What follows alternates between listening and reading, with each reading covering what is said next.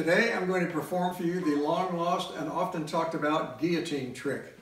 It's a guillotine. The way it works is there's a place for the person, the volunteer, to put their head in here, and we'll clamp it in.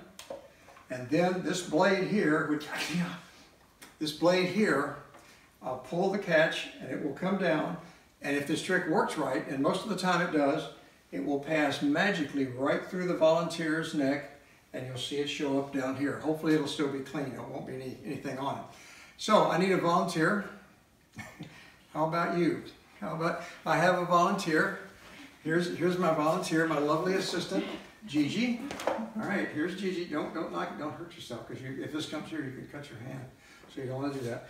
All right, so what we're going to do is, let me do it here. I don't want you to be uncomfortable. So I've done this before. It's worked almost every time. So, well over half the times it works. So you can get down there on your knees. So just bend down and get ready to put your head through. You want me to hold your glasses? Sometimes they fall off. Okay. So with the glasses over here we go. Now, we're going to have her put her head right through here, and it opens up for your convenience. So there's plenty of room. Go ahead. Go ahead. It's all right. It's all right. This will be fun. This is fun. Don't try this at home.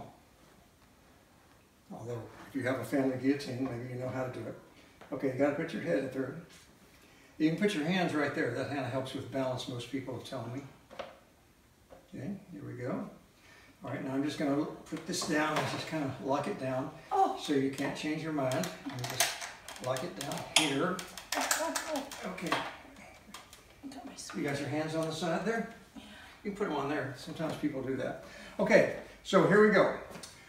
We're going to go count to 3. Blade's going to come down, pass magically through Gigi's neck, and show up. And you can actually watch it there. You may be able to see it for a second.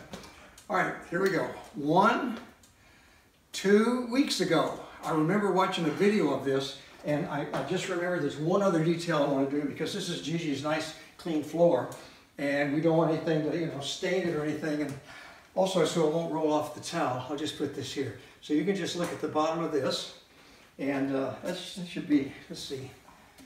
Yeah, that'll work just perfect. That's perfect. Okay, so here we go, and here it is. Dude's famous guillotine trick. 1, 2, 3. There it goes, and there's the blade. And let's see if Gigi is still able to say what a wonderful trick that was, dude. Here she comes. My lovely assistant and volunteer, the lovely Gigi. Wasn't that fun? Good time.